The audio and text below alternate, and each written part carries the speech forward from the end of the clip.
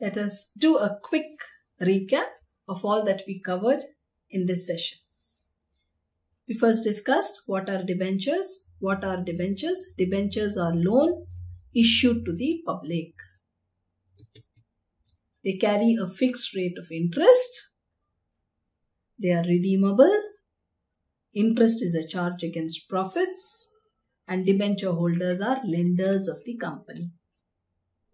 We also compared shares, equity shares with debentures.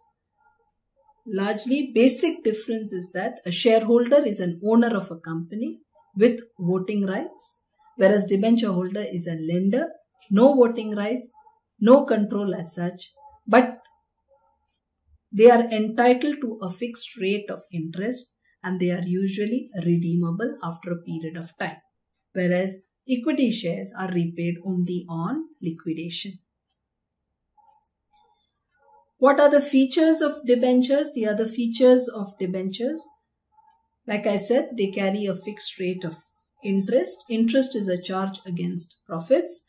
They are redeemable. We then discussed some of the features of the debentures. Debentures are loans, carry a fixed rate of interest. Interest is charged against profits. They are usually redeemable. They are usually secured. They may be listed on a stock exchange. They may be issued at par, premium or discount. They may also be redeemed at par, premium or discount. What are the types of debentures? We may have redeemable or irredeemable debentures. We may have registered or bearer debentures, that is depending on the transferability.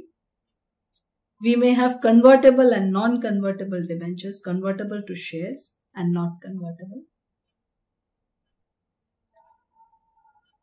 We may have secured and unsecured debentures, though debentures are usually secured, and the security may be a specific charge or it may be a floating charge, a general charge on all the assets of the company. Usually debentures are secured, usually debentures are redeemable, and usually debentures may be non-convertible. We may also have a first mortgage and second mortgage debenture. First mortgage, those are the debenture holders who will get preference of repayment in case of winding up of the company. The second mortgage debentures will be paid only after the first mortgage debentures are paid off. Then we went on to discuss the accounting entries on issue and redemption of debentures. Accounting entries on issue of debentures is basically bank account debit to debentures if they are issued at par, bank to debentures to securities premium if they are issued at a premium, and bank account debit, discount account debit to debentures if they are issued at a discount.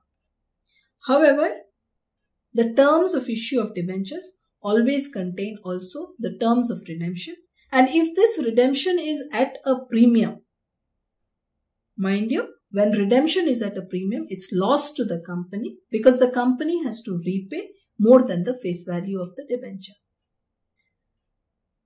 So at the time of issue, if the company is aware of the terms of redemption, then such loss, if debentures are to be redeemed at a premium, such loss is provided for at the time of issue itself. So besides our basic entries that we just discussed, when the debentures are issued at par, premium or discount, in addition, we have one more entry, loss on issue of debenture account debit to premium on redemption of debentures. However, though debentures are not usually redeemed at a discount, even if they are, we do not account for any profits which may arise. We do not recognize profits which may arise in future. Therefore, at the time of issue itself, we account for any loss that is expected at the time of redemption. These were with respect to issue of debentures for cash. However, debentures may also be issued for consideration other than cash. So it may be for the purchase of a business, for the purchase of some assets, etc. In such case also, debentures may be issued at par premium or discount. In order to find out the number of debentures, we normally divide the purchase consideration by the issue price of a debenture and arrive at the number of debentures. Next, we went on to do issue of debentures as collateral security. This is when debentures are issued in addition to a security which has been offered against a loan taken by the company. Such debentures are not really exercisable.